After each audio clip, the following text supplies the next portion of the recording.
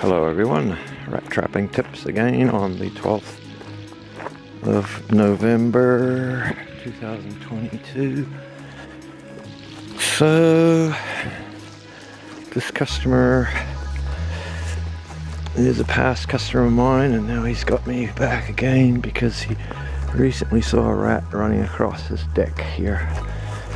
So, and we know from past trapping here that they like to get under this deck. Look at the blackberry patch there. Huh? Anywhere on the west coast of North America where there's a blackberry patch like that, and it goes right down the hill to the ocean, solid blackberry. Anywhere where there's a blackberry patch like that, you're going to get a rat problem in the surrounding areas.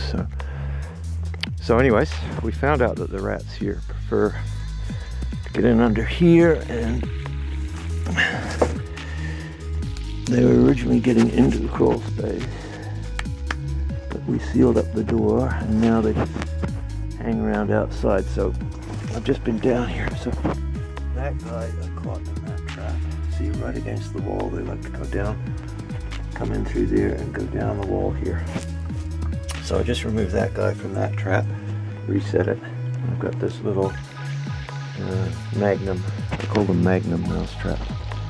I put the spikes in them, and these mouse traps have 2 springs, so they're extra powerful.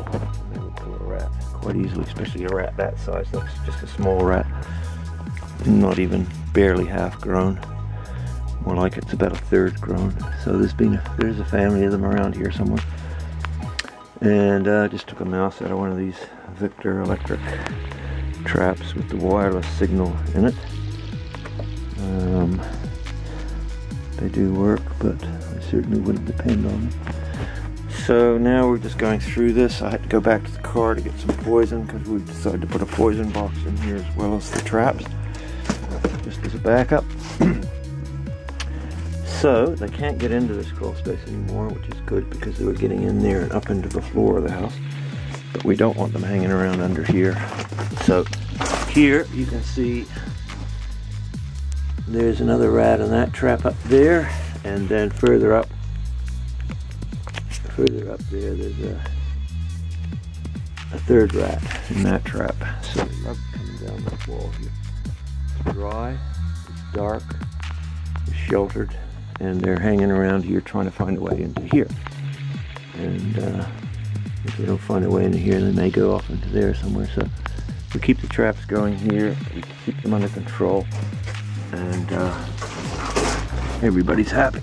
So these are all definitely siblings from the same family. They're in the same locality, they're all the same size, the same color, and quite likely we'll get a few more because the 3 rat traps that I left here each had a rat in them, so they're full. And this is, I was here about 5 days ago.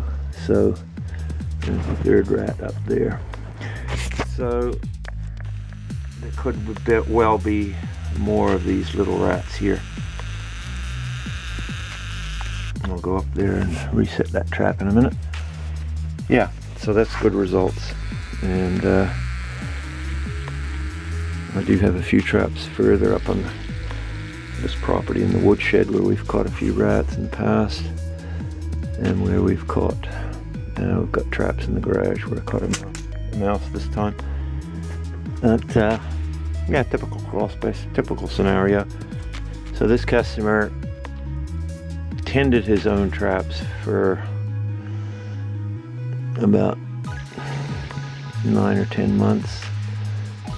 But he realizes now, after doing that for 9 months, that it is work, and you got to plug at it. It's not just an easy fix here, it's a continual thing. So he's got me back, and he hasn't got time to deal with it. So I'm happy to have the work, and I'll come back. I know exactly the habits of the rats in this place. They come down this wall, they come down the other wall. Real simple, not bad access. A typical regular customer now. And I will put the poison in there just as a backup. The previous pest controller left this box here, and so it's pretty straightforward. I'll just put more Tomcat poison, diphacinone poison, of this box. And yeah, so thanks for watching. Thanks for subscribing. Thanks for liking. And thanks for checking out my book, The Rat Trapper's Handbook, and watching these videos.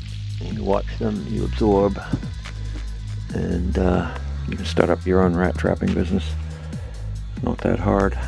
Spend $100 on traps, a couple of jars of peanut butter, and some cinnamon, and set your traps up properly, and advertise your services, and then learn as you go. And as you learn, you become more valuable as a rat trapper, and you can put your prices up. And it's a good business to be in, because rats are not going to go away anytime soon.